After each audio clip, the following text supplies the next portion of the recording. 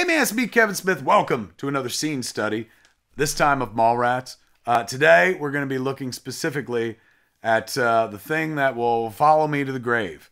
The thing that I'll probably be remembered best for after I leave this most wonderful world, the stink palm scene. I don't know where this came from, kids, because I never did this in life. And it wasn't a thing I heard about. You know where it came from? The snowball scene in Clerks. That I heard from somebody else. And I was like, that's fucking cool. So as I'm writing Mallrats, I'm trying to come up with a snowball equivalent, and I come up with the stink palm instead. So it's, you know, the sad, desperate effort of a 24, 25-year-old Kev Smith to be raunchy. But it's got no basis in life. It's just something I always thought, like, man, I hope people wash their hands before they shake hands. What if they just have their hand down their pants? Now, in the age of COVID, this is a horror scene. This is a study in fucking true terror, man. The amount of germs that are passed in this fucking sequence and stuff, is horrible. So, enjoy the stink palm scenes. You're going to see Jason Lee as the great Brody Bruce, Jeremy London as T.S., Scott Mosier going to pop in as Roddy, Mr. Svenning's assistant. And you might even see Mr. Svenning himself later on eating them fucking chocolate-covered pretzels, the great Michael Rooker. Rooker, goes to Comic-Cons all the time and says that still to this day, there's a percentage of people that come up for pictures or autographs that bring him a bag of chocolate-covered pretzels. If you look at Rooker in this scene, or in any of the entire movie, bald, that's our Lex Luthor. When I wrote my Superman script, that's who I saw as Lex Luthor, was Michael Rooker. He would have been amazing. So here it is, ladies and gentlemen, from Mallrats, the Stink Palms. What do you think? I don't trust it. Well, maybe he's calmed down a little bit, Let's talk about it reasonably. Reasonably schmeasonably, you should go over there and give him shit. Kidding, I'm trying to marry his daughter.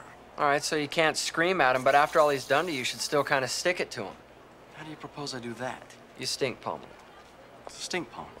You take your hand, you stick it in your ass like this. You've been walking all day and you're also nervous, so no doubt you'll be sweaty as hell. You should see yourself right now, a grown man with his hand down his pants. Yeah, I probably look like my old man. There, now you shake hands with the guy. Hey, Mr. Svenning, how have you been? What's the point? You know how long it takes for that smell to come off? Scrub all you like, it'll stick around for at least 2 days. How does he explain it to his colleagues and family? They'll think he doesn't know how to wipe his ass properly. Meanwhile, you yourself are left with a hand that smells like shit. Small price to pay for the smiting of one's enemies. Hey, fellas! Well, if it isn't my neighbor. Mr. Svenning, how have you... Damn, would you feel that iron grip handshake? Like Burt Reynolds and shit. So, what's going on here?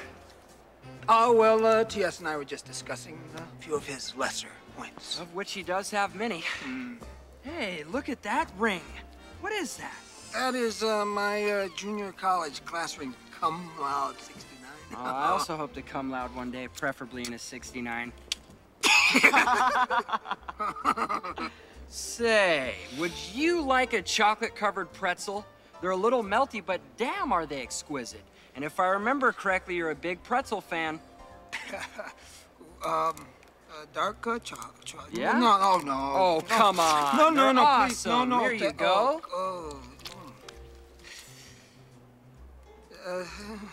Thank you.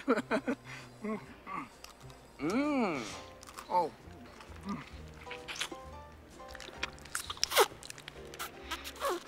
Yes. Oh, good. Very nice.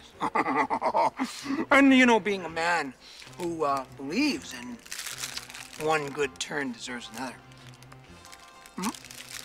I have something to offer to both of you. Really? What's that?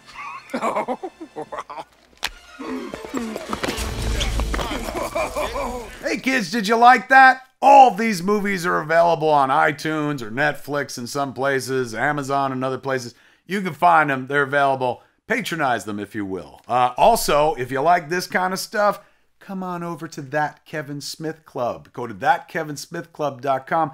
Join up, man. I do Wake and Bake 3 times a week where I wake up, just smoke weed with y'all and stuff. Come to That Kevin Smith Club for more video antics with Kevin Smith.